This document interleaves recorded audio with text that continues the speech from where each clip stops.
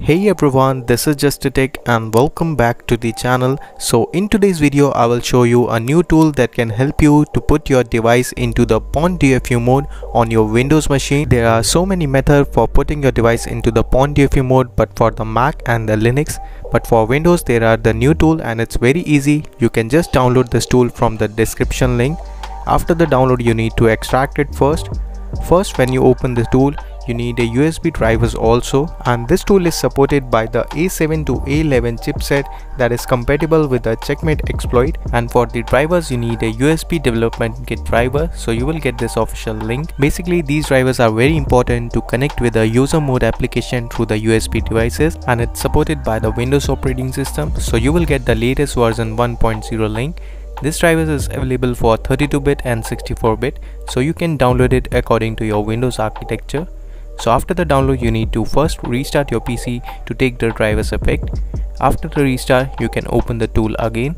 Now this time you will see the driver issue is fixed and tool is asking you to connect your device into the DFU mode. And if I more talk about this Windows Pwndfu tool, it's just working on the concept of the iPwnder 32 or iPwnder Lite from the Dora 2, that is the Lime Brain, and working on the Checkmate BootRom exploit.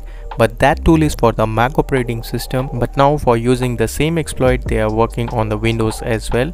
So after the download you can connect your device. After that first you need to put your device into the DFU mode, and as I mentioned earlier this tool is supported by the A7 to A11 chipset like iPhone 5s to iPhone X, so you can use this model and put your device into the Pwndfu mode.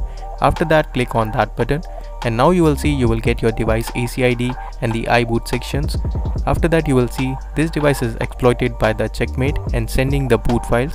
Now once it will done you will see all done in the end, and your device is now in the Pwndfu mode. It will show you the blank screen but is on the Pwndfu mode. So to confirm that I will show you in the Mac operating system on the tool of HFZ, and after that you can send the RAM disk file or boot or SSH file, or also you can do from the untethered downgrade and the other stuff.